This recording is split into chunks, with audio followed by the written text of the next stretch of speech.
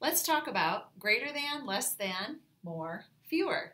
When we're asking kids to compare either sets of objects to say what is greater than or which is more, or we ask them which is fewer or has less than the other, or if we're looking at numbers, there's a neat way that we can show them how to write the symbol that will show what they're thinking.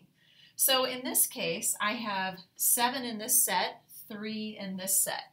I might say to a kiddo, put 2 dots by the set that has more. And I would demonstrate this first. I'm going to put 2 dots kind of on top of each other. Put 1 dot by the set that has fewer.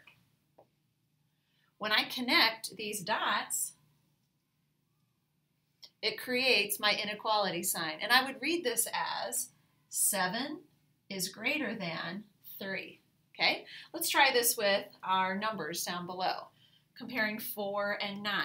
Put 2 dots by the number that is more. Put 1 dot by the number that is fewer. Connect our dots. I read this as 4 is less than or fewer than 9.